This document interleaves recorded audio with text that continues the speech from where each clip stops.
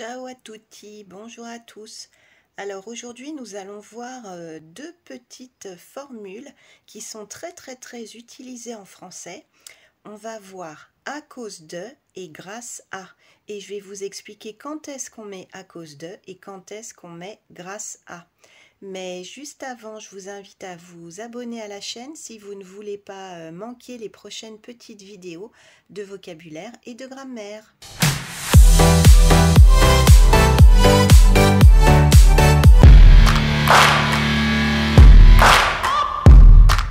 Alors, à cause de, c'est ce qu'on appelle une locution prépositive. Ça sert à introduire la conséquence négative, c'est-à-dire le résultat négatif d'une cause. Par exemple, à cause de la pluie, je ne peux pas sortir. Donc, je ne peux pas sortir. Pourquoi? Parce qu'il pleut. C'est donc un résultat négatif. On peut dire je ne peux pas sortir à cause de la pluie, ou alors à cause de la pluie, je ne peux pas sortir.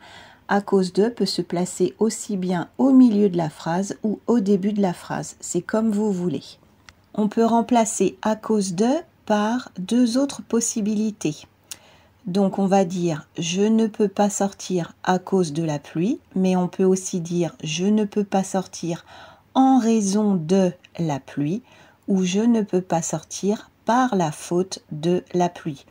La deuxième possibilité, par la faute de, c'est pas très joli quand on le dit. Donc il vaut mieux utiliser en raison de la pluie ou à cause de la pluie. Là on voit plusieurs exemples. Alors, il est malade à cause de la cigarette. En gros, ça veut dire il a fumé trop de cigarettes et donc le résultat négatif, c'est qu'il est maintenant malade. Deuxième exemple, elle a raté son bac à cause de sa paresse. Ça veut dire qu'elle a été feignante et donc le résultat négatif du fait qu'elle a été feignante, c'est qu'elle a raté son bac, c'est-à-dire son examen. Et troisième exemple, à cause du bruit, je ne peux pas me reposer dans mon jardin. Ça veut dire qu'il y a beaucoup de bruit dans mon jardin. La conséquence négative, c'est que je ne peux pas me reposer.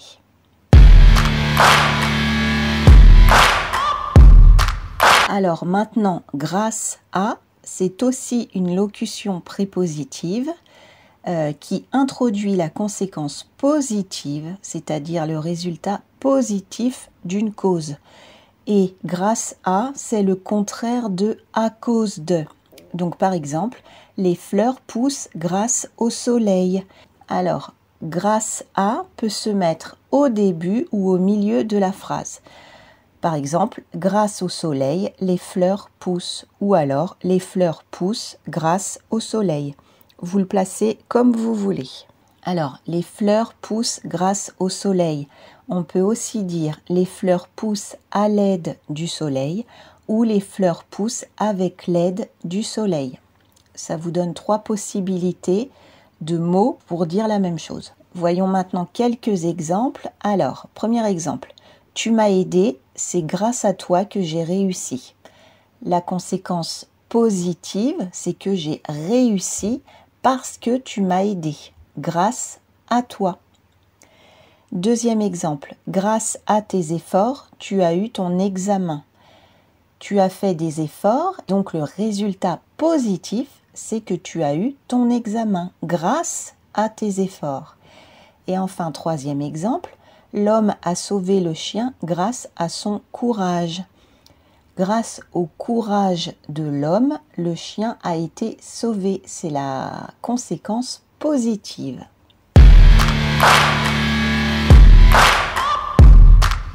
Alors maintenant, un petit quiz pour savoir s'il faut mettre grâce à ou à cause de. Première phrase.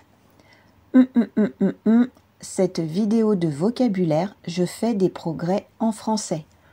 Vous devez trouver si c'est grâce à ou à cause de qu'il faut mettre au début de cette phrase. Je vous laisse quelques instants pour réfléchir et pour trouver la bonne réponse. La bonne réponse, c'est grâce à.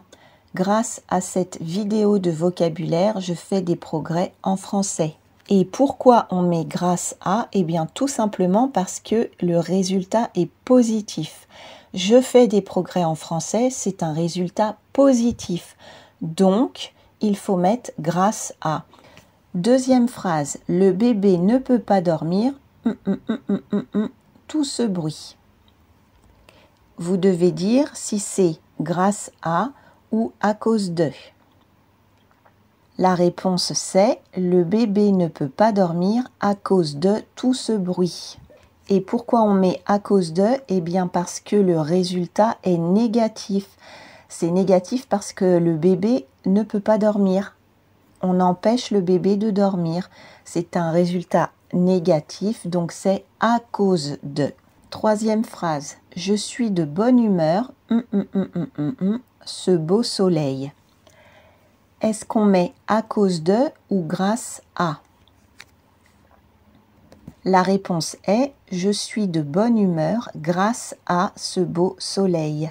Et pourquoi on met grâce à? Eh bien parce que le résultat est positif. C'est positif que je sois de bonne humeur, donc c'est grâce à. Quatrième phrase. Il doit se faire opérer ses problèmes de santé. Est-ce qu'on met grâce à ou à cause de? La bonne réponse est il doit se faire opérer à cause de ses problèmes de santé. Et pourquoi on met à cause de? Eh bien parce que là on parle d'un résultat négatif. Il doit se faire opérer, c'est jamais positif quand on doit se faire opérer. Et donc c'est à cause de. Maintenant, dernière phrase. Je suis triste, cette situation, mais ton aide, je vais mieux. Je vous laisse réfléchir s'il faut remplacer les pointillés par grâce à ou à cause de. Donc, le résultat c'est je suis triste à cause de cette situation, mais grâce à ton aide, je vais mieux. Alors, on a mis à cause de pour la première partie de la phrase parce qu'on parle d'un résultat négatif. Le résultat négatif, c'est que je suis triste. Et je suis triste à cause de cette situation. C'est pour ça qu'on met à cause de. Et pourquoi on met grâce à dans la deuxième partie de la phrase? Parce que là, on parle d'un résultat positif.